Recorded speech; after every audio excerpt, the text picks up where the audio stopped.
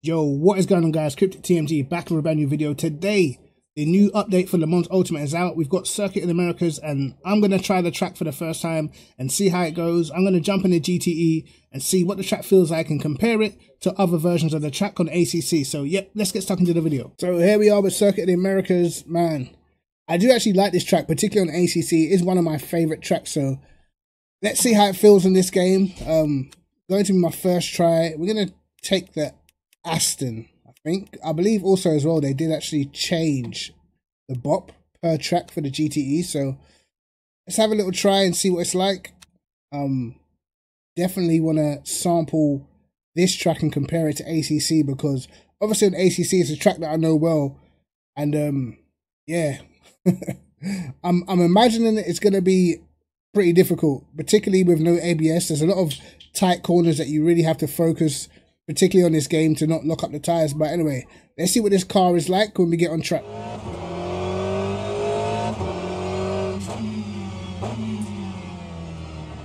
A little bit worried about locking up a bit too much.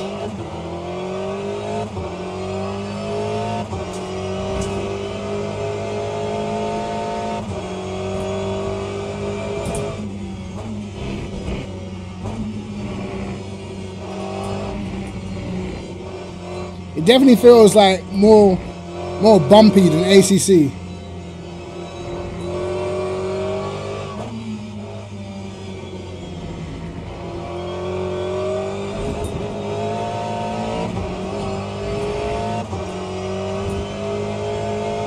One thing about LMU is the car is a bit more forgiving over the curves. Oh my god. Wow. Okay. Can't push the car too much into the corner, because the back end definitely is going to struggle to stick with it.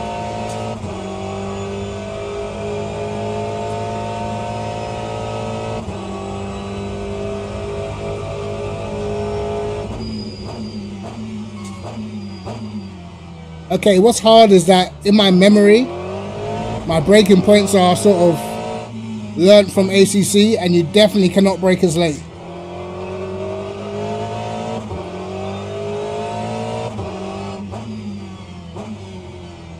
I can almost feel the back end trying to come round on me.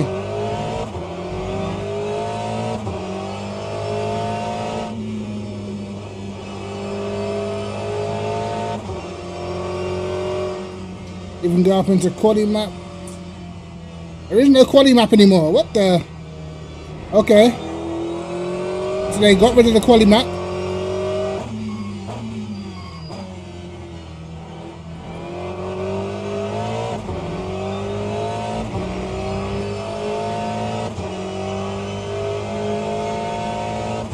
Definitely very bumpy.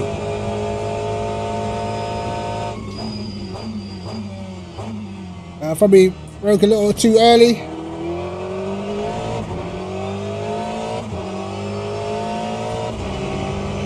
Let's try and push it.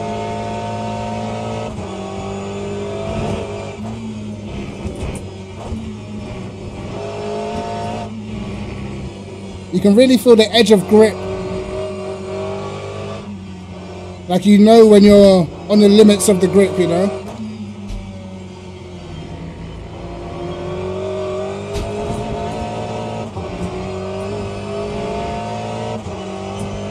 Much nicer over the curves on this game than ACC.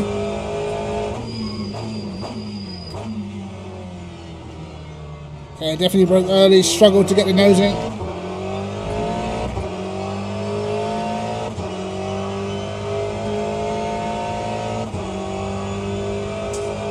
Aston feels pretty nice here. I wonder if it's the BOP is decent.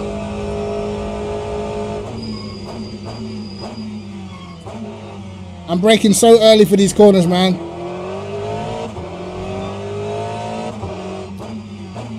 Gotta learn the braking markers.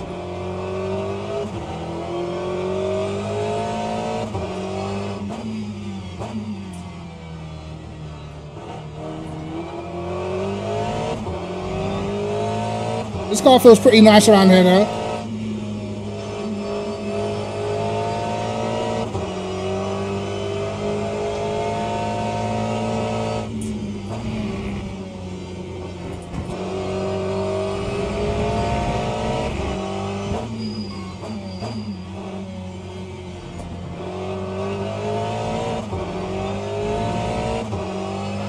206. It feels pretty slow. Let's see if we can go a bit quicker.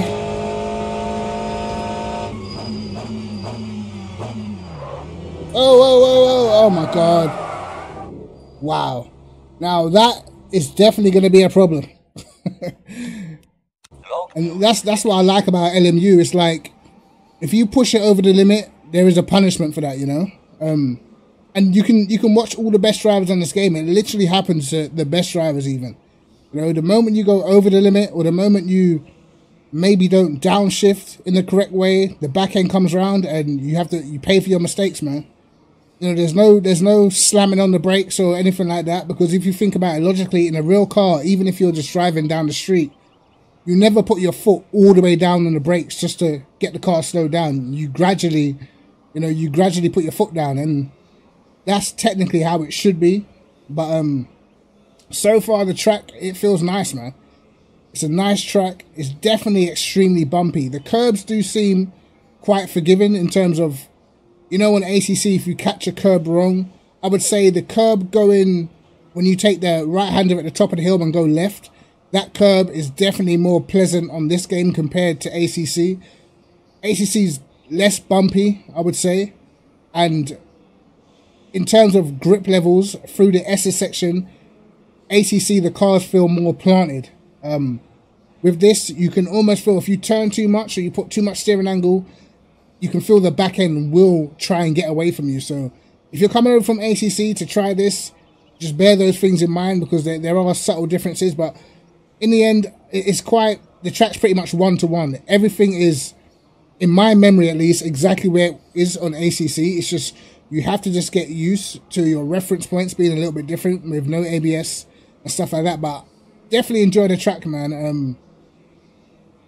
I can't wait for the GT3s. But what I'm going to do now is I'm going to try the hypercars, which I never try.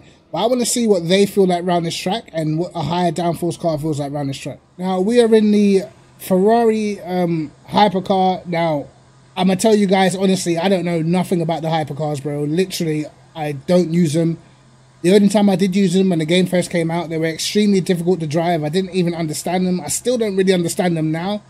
But we're going to try them out. Let me try and see if I can change the camera or something. No? Can't change my camera.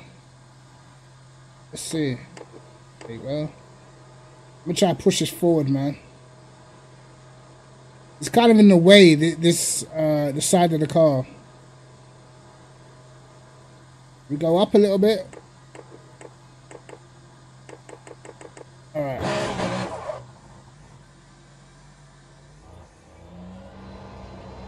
Okay, that view's decent, I guess.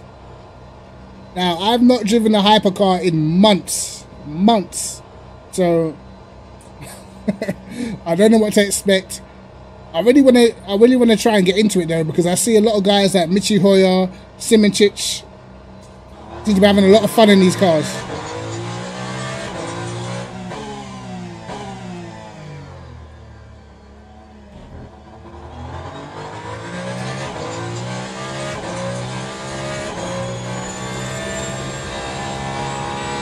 Wow, downforce. Whoa, bro. Okay. Oh my god. The bumps are a different animal in these things. Obviously, they seem to be running low to the ground. Wow. Literally just bottomed out.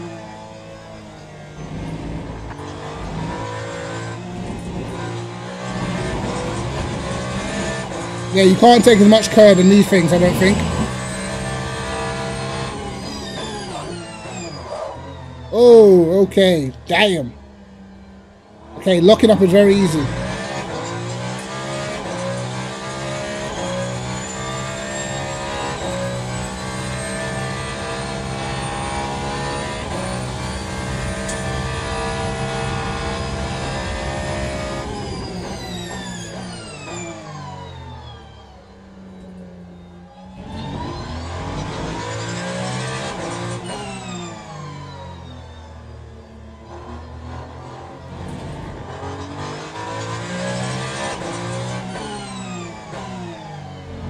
I think I'll definitely have to change my steering ratio to use this in the future.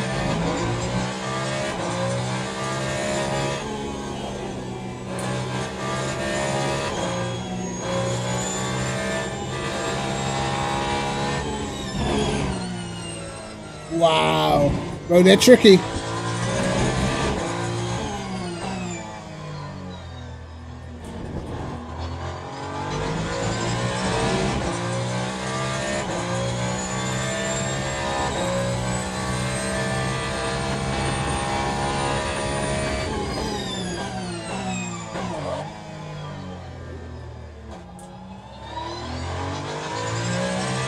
Might take me a while to get used to.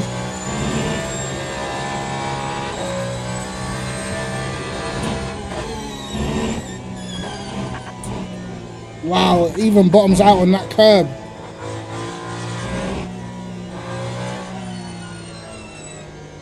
Okay, yeah, for sure we'd have to change the steering ratio.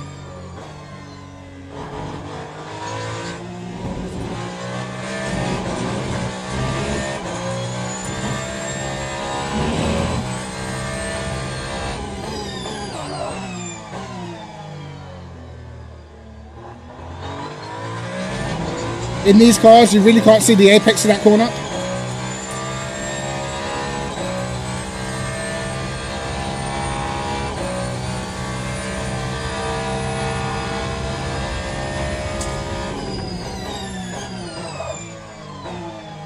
Oh, locked up again. Oh my God.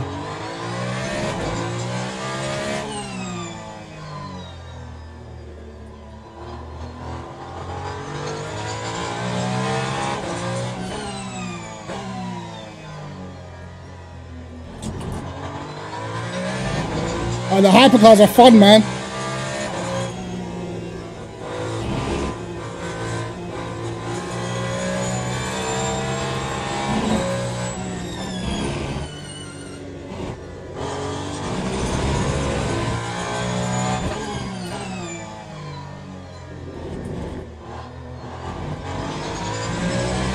Yeah, I think you definitely want about, I would say, 360 steering ratio.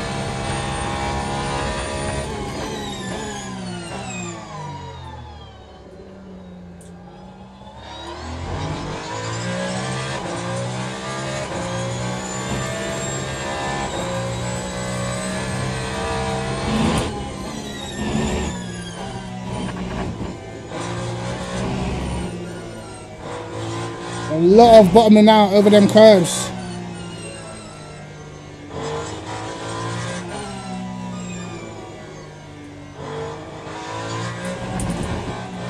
Wow. We definitely need to make some changes, I think. We'll definitely need to make some changes to the setup. For sure, I would say steering ratio wise, you would definitely have to change it from the GTEs. I'm going to say around about 360 because it doesn't seem, it's not as reactive as it should be, but man, they're definitely fun. And I think I'm going to start doing more races in the hypercars, man, because it is definitely something different, and the downforce is just so much nicer through the corners. But again, there are trade-offs. The curb compliance is not the same as the GTEs. Let me get that straight. It's nowhere near what the GTEs are able to do when jumping over curbs. But guys, I'm telling you, I know it's DLC already, and a lot of people didn't want to pay for DLC and stuff like that, but in my opinion, it's definitely worth it. If you're, you know, thinking whether to buy LMU or not, in my opinion, it's a game worth having because, as I said before, loads of times before, there's tons of potential, and, you know, I only see this game growing. But anyway, guys, this is just a quick little review of COTA. Definitely like and subscribe, hit the notification bell to catch my videos first. Remember, tomorrow I will be streaming on Twitch TV, so be there for 7:30 PM UK. And yeah, I'll see you guys in a bit, man. Peace.